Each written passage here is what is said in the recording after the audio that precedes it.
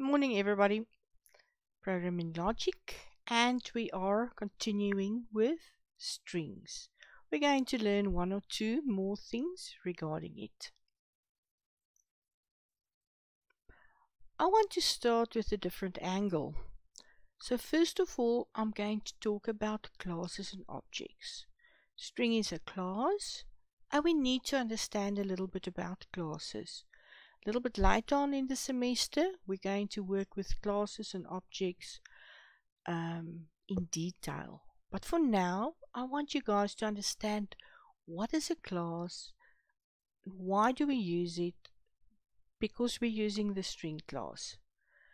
So a class is something that stores for me state and behavior. Let me explain that a little bit better. The state is just fields. So for you, variables that we can access using properties. So if you think of the text box class, text box had quite a few different properties. Text was one. I could change the text of the text box by using the properties. So a class will, when I create something, it will store some fields for me. For now, the class just specifies what. The behavior would be things that the class can do. These would be the methods. So our string class, whenever it specifies the following. Whenever I want to use a string, there's some state. That would be the characters that we will store in the string. So somebody's name, a town's name, anything like that. String class have got only one property, the length, the how many characters. And this would be then a read-only property. I can only get how many, I can't go and change that. The string class have got lots and lots of behavior, many different methods. One example would be the substring method, and there's two of them that are overloaded. There's one substring method that just takes one parameter and another one that takes two parameters.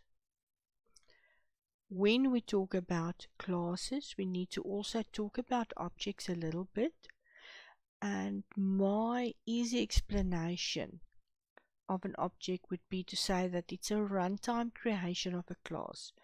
The more technical definition would be to say that it's an instance of a class.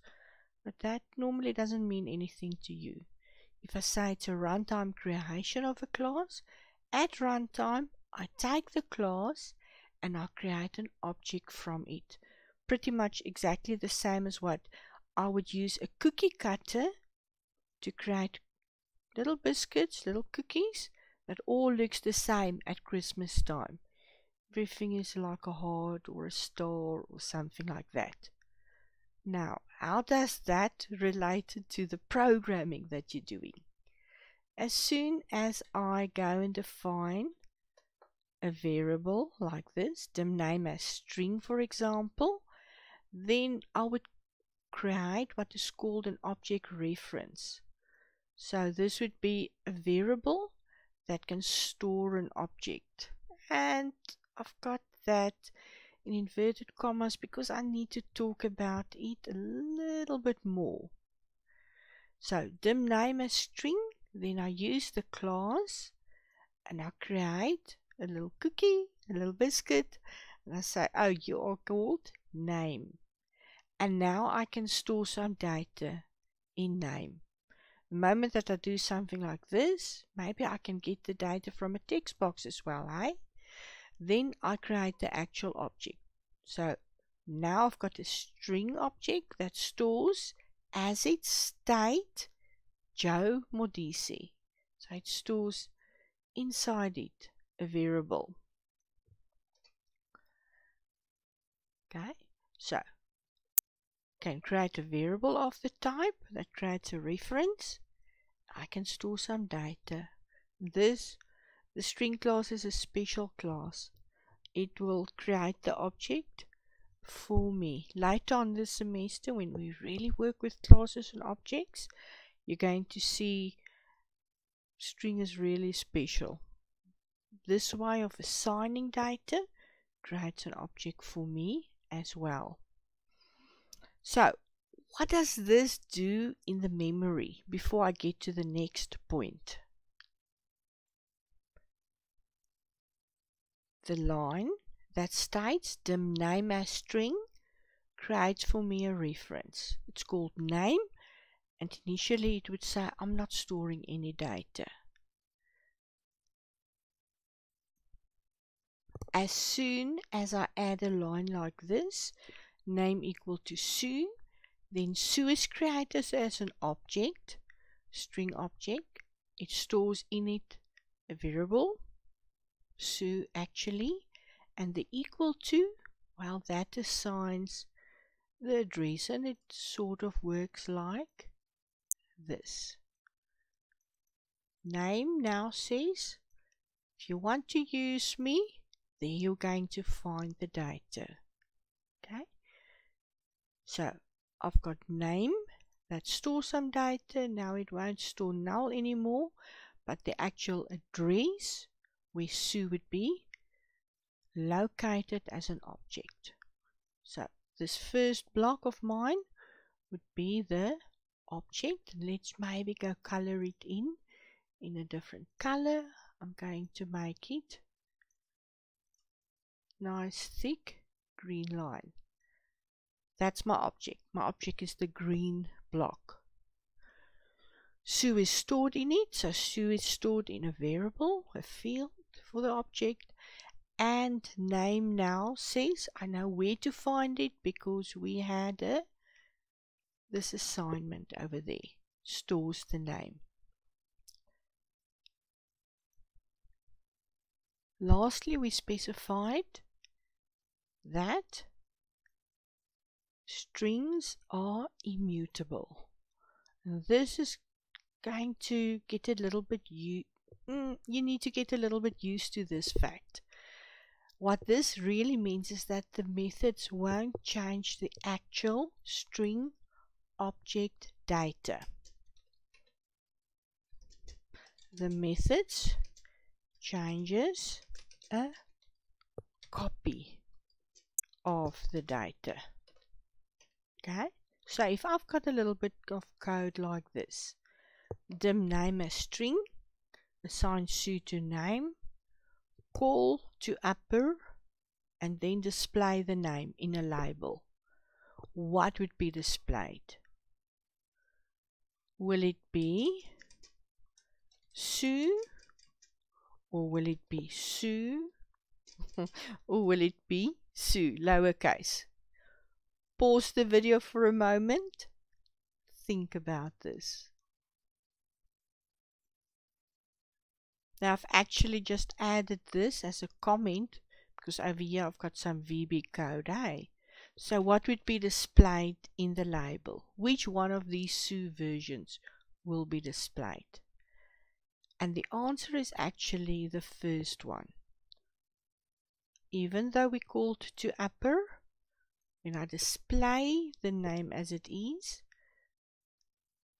Sue would be displayed like that, and the reason would be this immutable word.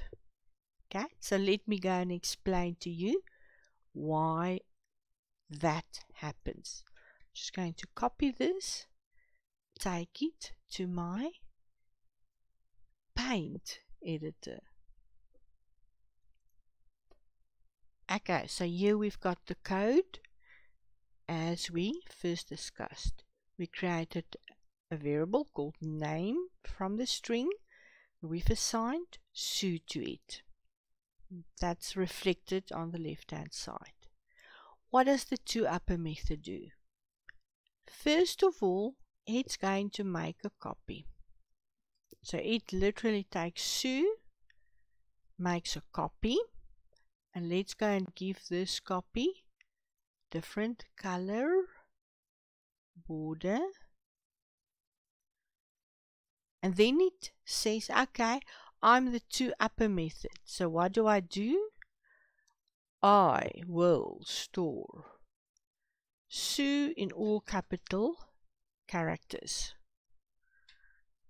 like that. Just change the color black like we've got.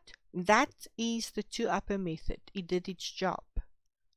But then, as soon as the method is gone, the following happens.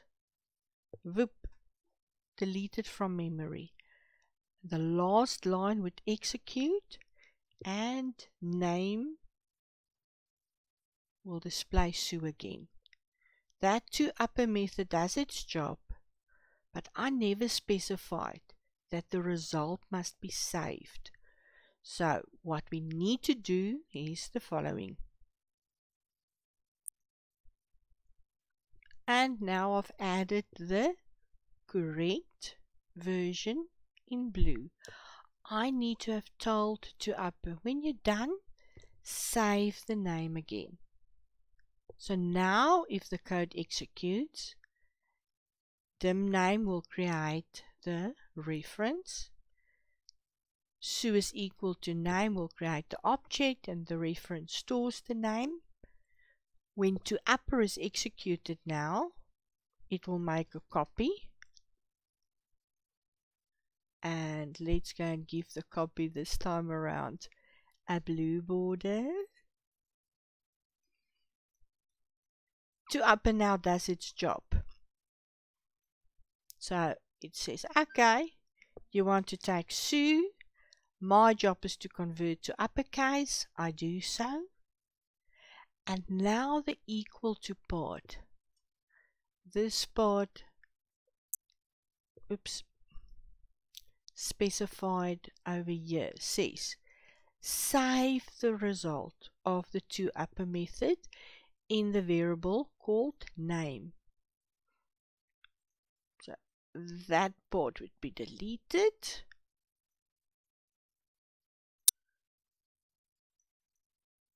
And now that result will be saved.